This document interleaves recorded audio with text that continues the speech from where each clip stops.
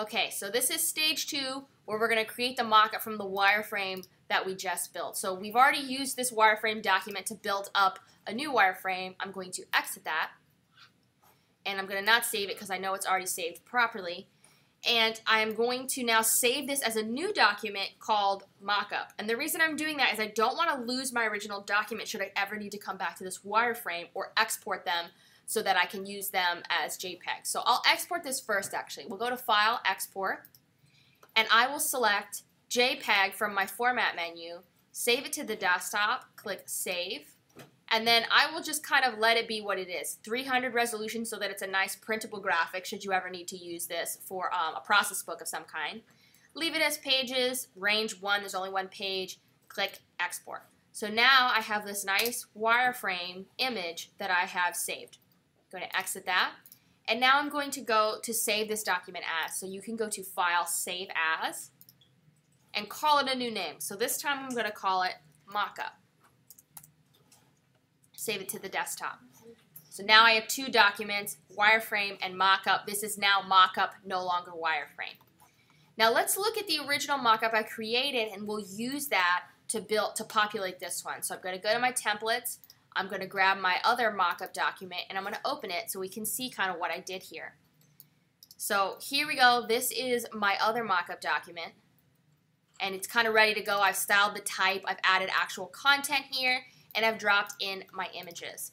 Now before you can populate this document, the first thing you're actually going to need to do is open Photoshop and crop down any of your images to the proper size.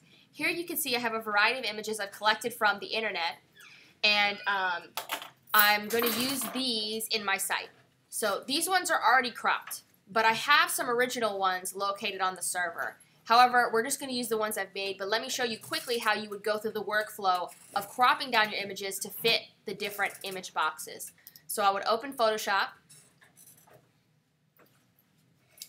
see how that pops up.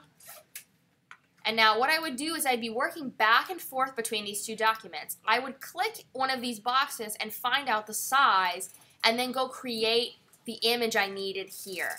So if I were to go to my layers and unlock that back layer so I could select everything and grab this box, I can see that it's 1,000 pixels wide by 200 pixels high. If I come to Adobe Photoshop and I go to File, New, let's see, there we go. I can then select kind of what I want to do here. So I am going to make this 1,000 pixels wide by 200 pixels tall. And now the resolution is already set at 72, and that is fine for web. You can definitely use that. You can up it to at max 150. I would not go that high really. I usually like to stay around 100 because it's a really easy number to remember. It's all good. When we export them, they will become smaller in size anyway, so it's not super relevant. I'm going to switch it to RGB color because that's the web color space. But if you forget to do these two things, don't worry. When you export them, this stuff will happen for you anyway. I just like to do it at the beginning. I'm going to give it a name already. I'm going to call it Banner, and I'm going to click OK. Now I have a properly sized image to match the image in my mockup. I can then go select whatever graphic I wanted to cut down. So I'm going to go to, not New, but File, Open. And I'm going to go find that object. And I know for me, it's on the server. So I'm going to go hunting for it over here, Basic Web, Week 2. I think up here I should have Paris Resources. So here is the original images that I took from the internet. So these are just the full resolution. Well, not really full resolution. They're already kind of web-sized images because I took them from the internet. But I can grab these larger images, click Open, and then I can hit Command A to select all, and then Command C. You can also do that here. Select all, and then Edit, Copy, come back to my banner document, hit Command V to paste, and then really just build my banner however I want to do it. So if this was kind of my banner and I kind of want to crop it like here, I could definitely do that.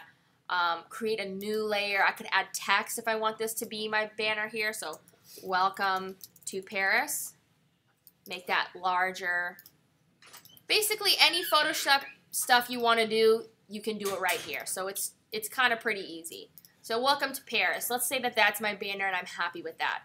Once you've actually created your banner and you're ready to go, or just simply cropped your images and not added text, you don't need to add text to all of them, When you're ready, all you have to do is go to File, Save for Web. And this is important. You don't want to save as a JPEG or save as something. It won't compress the file enough for web in a way that'll make your website load quickly. So this is true of any web platform, whether you do a blog, whether you're doing Muse, whether you're doing anything. If you prepare your images by saving them for web, they will load faster and they will be less stealable from the internet. Because if you upload really high resolution images, it's so easy for someone to just take those right off your site. So I love to keep everything really low and compressed so that at least it's not printable if they steal it. So save for web. When you get saved from web, you have a couple different tabs up here. And these tabs are really nice because they allow you to compare the compression in the images. So you can kind of see here that this one is grainier than this one. If I look at this one, it says original, and this one says JPEG 25.17K. That's the size. So this is a compression at quality 15. So when you click between them, it kind of lets you know. I'm going to go to the 4-up, and you can see that over here on the right, it tells you some different quality levels for your compression of the image. So here, I'm going to up the quality to like 75%. So that it's just a little better. That looks a little sharper than definitely that. It's a little hard to see from a distance, but you can kind of see that this one's better than this one, so I'm just going to select that one. You can see right here it has checked convert to sRGB, so convert to web color mode. Tells me my image size, and it tells me what format I'm saving it in. If you need to save anything with transparency, it needs to be either a PNG or a GIF/GIF, however you choose to pronounce that. So when I'm done with that, I click Save, not done, Save. Oh, not FileZilla. Okay, so there we go. Save, banner, and then in this case, for the moment, I'm just going to save it to the desktop. I'm going to click Save. Now, once you have done that to all of your images, there's one little step you have to complete before you actually get into placing these in the mockup, and that's putting them in a proper site folder. So assuming you haven't actually even made your site folder yet, you probably want to do that now while you have all your wireframes and stuff happening. So I'm going to go to the desktop and create a new folder, and I'm going to call this Paris_2, just so I'll remember what this one is. I'm going to open that folder, and I'm going to create a couple folders inside. The first folder I'm going to create is called Images. This is where I will put all the images I need for my site, so I'm going to drag my banner right there. The next one I'm going to create is called Templates. And now Templates is a great place to put all of your other wireframes. So I'm going to drop the wireframe.jpg and the wireframe.inDesign. I'm not going to move the mockup yet because it will delink the saving item here. So I can come back to do that. But now that I have that banner there, I'm just going to go back to Parasite, and I'm going to copy all of these images into that folder by highlighting them, hitting Command-C, going back to Paris2, and hitting Command-V in the folder. So now all of these images are already pre-cropped. I've made everything the right size. It's all saved for web. I have a nice background image here that's a repeatable tile, and I have my other banner. So that is all ready to go. So once you've created that folder with everything in it, ready to start creating, you can just minimize that or exit it, come back to inDesign, and start placing things where you need to place them. So placing is interesting because it links your boxes, it links your images in the document to the original images, so that if you change them, they will update in this document. So it's important that you keep your files together, you keep your folders together, you keep your files together. So I'm going to grab this banner here, and I'm going to place my banner that I created into it by clicking this object and hitting Command-D. You can also go to File, Place, but Command-D is a faster shortcut. So Place. I will then go find Paris2, Images, and we'll use our new banner. So we'll hit Banner, and we'll click OK. It'll drop right in the box. It's really that simple. So all I have to do now is click on my other boxes and start dropping things in. So Command-D. I believe this one is welcome, so I'll click OK. I will click this one, Command-D. I have a couple different gallery images here, so I saved a few, but we'll just click Gallery 1, OK. Finally, this is grouped, so to get to the box, I may have to use the white arrow to click something that's inside a group. That's a neat little thing to know. Hit Command-D, and then this one was, I believe, Contact. Hit Place. And then I didn't have an image for the footer, so that's fine. I'm going to do the last ones are the thumbnail, so Command-D, Thumb 1, Command-D, Thumb 2, and Command-D, Thumb 3. So now my images are placed. The last couple things I need to do are to select my boxes and get my coloring the way I want to get my coloring for my final website. So I can look back at my mock-up and I can kind of come here, double click the colors, and then find the CMYK codes to adjust over and bring those over the other one. I'm not going to worry about that. I'm just going to recreate the colors myself from the images. I think for you guys, you want to kind of do something that blends together. So I'm going to grab the box and I'm going to use my eyedropper tool to select a color from the image. I'm clicking and dragging here. I haven't let go yet because I want to highlight over and find a color I like. And I saw kind of a mint greeny color like that that looks nice. So I'll let go and it kind of changes it. If I'm unhappy with that and I go it's too dark, I can kind of just click back through it. So I can click my object again, go back to my eyedropper, and start highlighting through. Oh, I had a good one there. Until I find something that I like. So let's say if I could go with this lighter green. Oop, missed it. So once you've done that, you have to reset by clicking the object again, clicking the eyedropper, and refining the color you're looking for. So actually, that sandy color is kind of nice. Let's go with that for now because that kind of blends the top with this page here. So that's good. Let's go to my banner. I'm going to leave my banners gray, but I'm going to bump them up to 60% gray. It looks a little better. I'm going to do the same with the footer. Drop that, bring that over to 60% gray, hit enter. And then I'm going to select my last two colors here. So I'll grab this one, use my eyedropper, pick something probably kind of dark because this is the gallery and I want the images to pop. So I'm going to pick something, had a nice mauve there. See if I can find it again. There we go. So that'll work for that one. And then finally the bottom one, grab the background image again and pick something that's kind of going to blend with the other two. So I can kind of go in the warm color palette here, pick something that I can find in the tower. So we'll go with, ooh, too bright. Let's grab that again. Oh, okay, that's too dark. So let's try that one more time.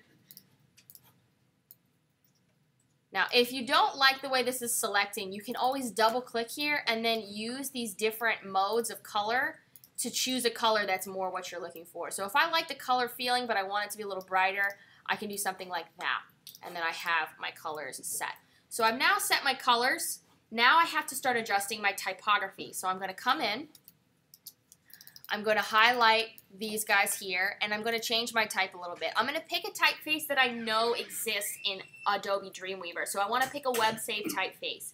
So I know Palatino is one of those. I'll show you where to check that momentarily, but I'm going to go with Palatino, and I'm going to go with Palatino Regular. I believe I can find this one here. If not, I think it's actually Perpetua. Let's try Perpetua. Perpetua Regular. So I've changed the typeface. I can do that for all my other boxes by typing that in. Perpetua. It'll pop up. And same here. Perpetua. I can also just grab all of the boxes by click and shift. I'm going to ungroup these so that it's easier to grab this. Hit ungroup by right mouse clicking. Grab those. Grab that one. And then I can change the type by opening the type window, which will be window, character, Command T, and then selecting Perpetua and selecting them like that. And you can see that those both changed. Drop that over here. And now they're ready. So now I just want to change my sizing a little bit, and I want to add in the real content. For now, leaving these black seems to work, but for the links, I want the typography to be white. So I'm going to shift click all of them, come over here to color, which should be somewhere around here. I could probably just do it here. And I want to pick something brighter. So let's go through here until I can find something where I can click a brighter color, get myself to like a whitish, click OK.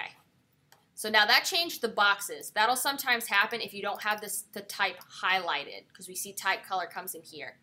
So I think I might leave the boxes, but if I don't like it, I can just come back here. I can double click this, or I can select none. So I'm going to select that none again. I'm going to come into these boxes, and I'm going to change the color like this. So sometimes when you select things as a group, it's going to color it a way you're not expecting. You can always just come back to none, and it will adjust it.